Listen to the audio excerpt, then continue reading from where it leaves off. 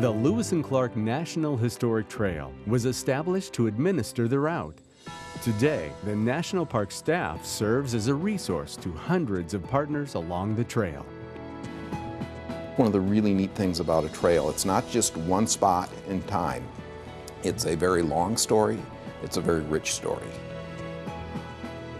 I think the future is continuing to weave relationships, partnerships, because that is everything that is important to us. Because of the attention being paid to it, because the parks are encouraging and supporting, it's going to give us a rich road to walk all the way out to the ocean and back, just like Lewis and Clark.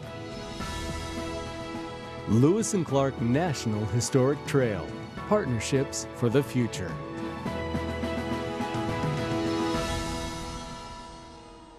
The Lewis and Clark National Historic Trail was established to administer the route.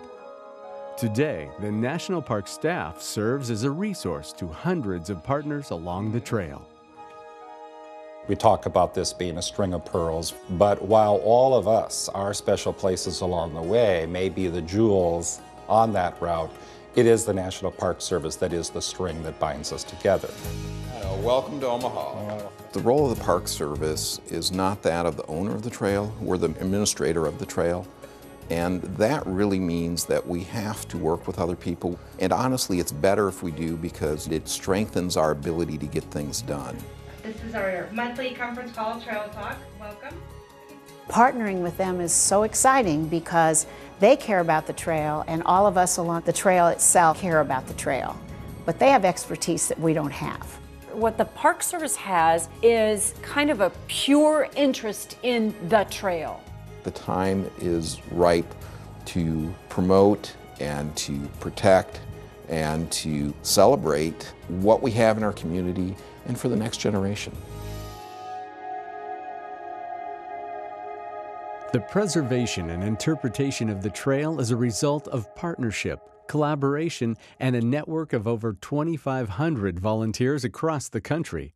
While the opportunities are vast, it is the detailed work of the thousands of volunteers that keep the trail alive.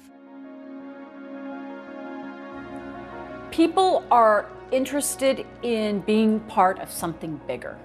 And the Park Service brings a ton of volunteers and that institutional knowledge you just can't get anywhere else that make these projects work. If we did not have our volunteers, a lot of our visitor centers would not be open as much as they are to our public. Thought it was time that I gave something back to the country. It keeps me active and alive. Not only can volunteers volunteer in visitor centers, but they can also go out with resource managers and really be involved in helping the environment and maintain the natural part of the Lewis and Clark National Historic Trail. The story of the Lewis and Clark National Historic Trail is a story of America, and the responsibility to protect it belongs to us all. I see the trail being alive in multiple ways.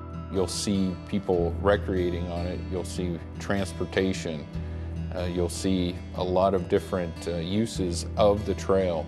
Everyone could experience it. I think we all want to be explorers. I mean, I know I did when I was a kid. It's that adventure story that people just love. We are committed to this trail and we are dedicated to seeing this trail grow and prosper and have more people involved in the protection and telling the story. In order to come in, you have to ring the doorbell. I really think that the future is working with people along the trail and continuing to look outward and continuing to focus on relationships and how we move forward and manage the trail. This video was produced to highlight the value of the many partners who preserve and protect the places, stories, and landscapes of the Lewis and Clark National Historic Trail. Thank you.